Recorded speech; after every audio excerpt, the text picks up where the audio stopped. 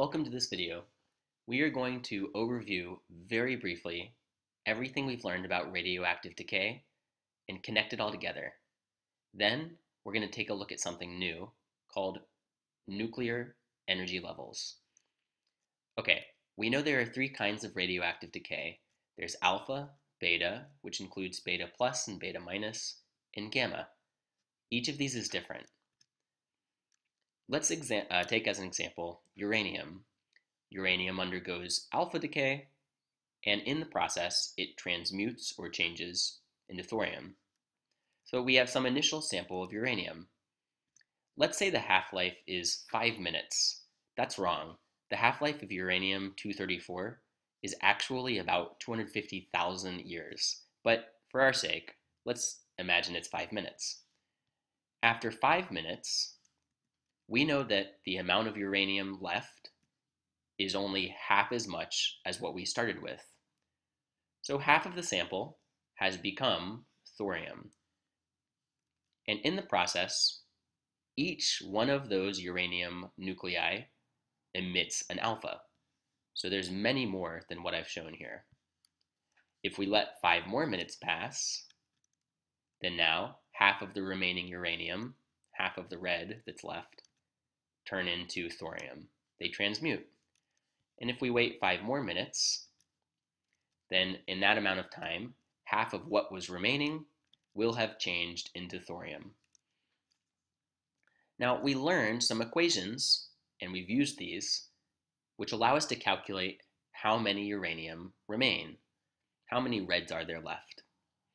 And that's the equation we've seen. We've practiced with it. We've graphed using that equation. There's another equation pertaining to activity. And activity, in essence, is how many decays occur per second. Or in this case, how many alphas are emitted per second.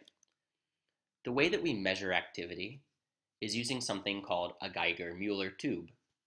And basically what it does is detects alpha particles, in this case. The final thing we've looked at so far relates to stability. When these decays occur, they are natural.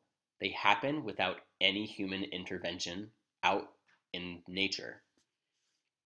And when these decays are natural, when these natural transmutations occur, there's a whole host of things that we could say about stability and energy. The well gets deeper for each nucleon.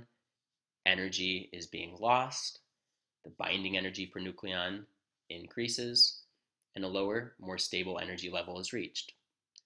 What we're going to focus on right now is the bottom one. The nucleus has lost energy. So what we know is that in decays, the nucleus loses energy, and because of the equivalence between energy and mass, the nucleus also loses mass. Here's that picture. You start out with some nucleus, and we're going to be measuring the mass or energy, the mass energy, let's call it, of the nucleus.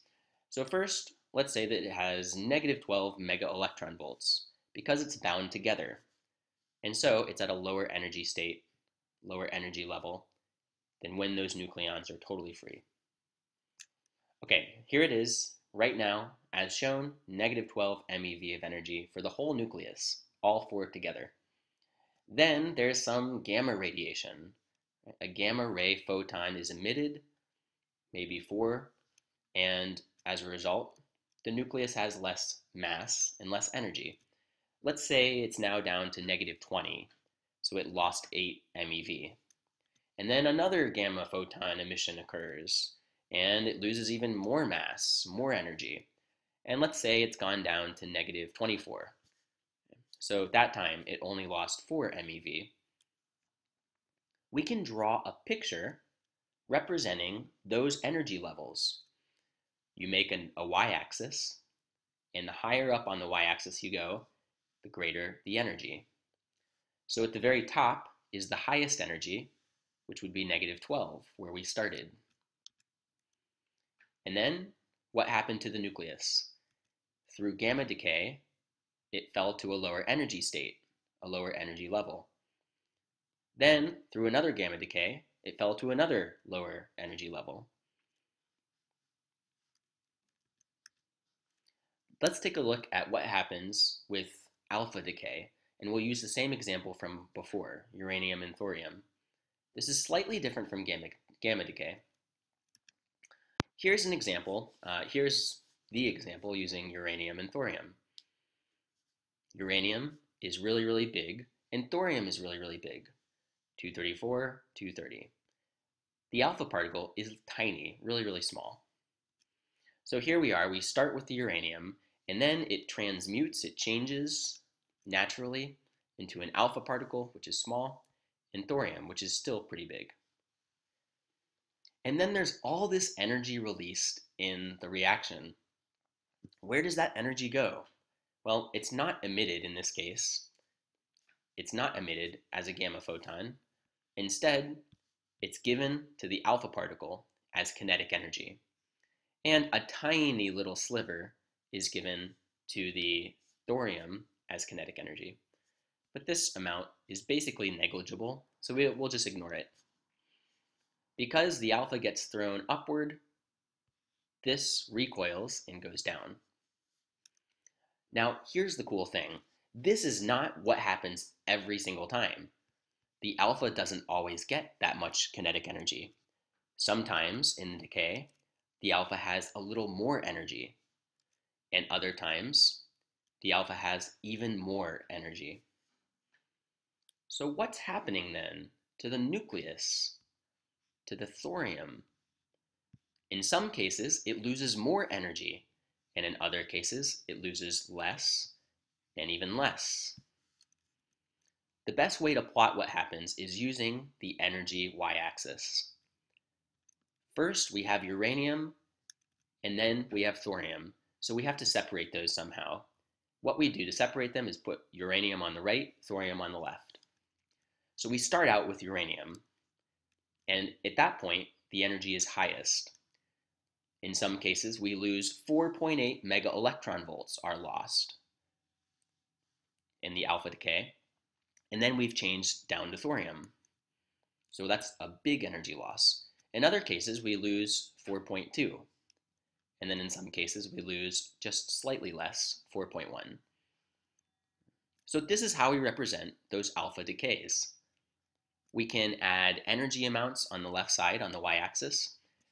So far, all we've ever done is used negative energies. Sometimes problems might use positive energies. So for simplicity, let's say that the uranium has 4.8 MeV to start. In the first case, here, it loses all 4.8 and results with 0 MeV. So the resulting nucleus in that case would have 0. In the other case, it would have 0.6 and 0.7. And we can find those values by simple subtraction. 4.8 minus 4.1 is lost. How much energy remains with the thorium nucleus? 0.7. These are nuclear energy levels. And when we talk about nuclear energy levels, we're talking about this picture. Notice, the alpha particles always have these energies. And so the nuclei always have either 4.8 MeV, 0.7, 0.6, or 0. It's not a continuous spectrum of possible energies. The ones I've shown are the only allowed energy levels that the nucleus can have. Because there are only certain allowable energy levels, we say that the nucleus has a discrete energy spectrum.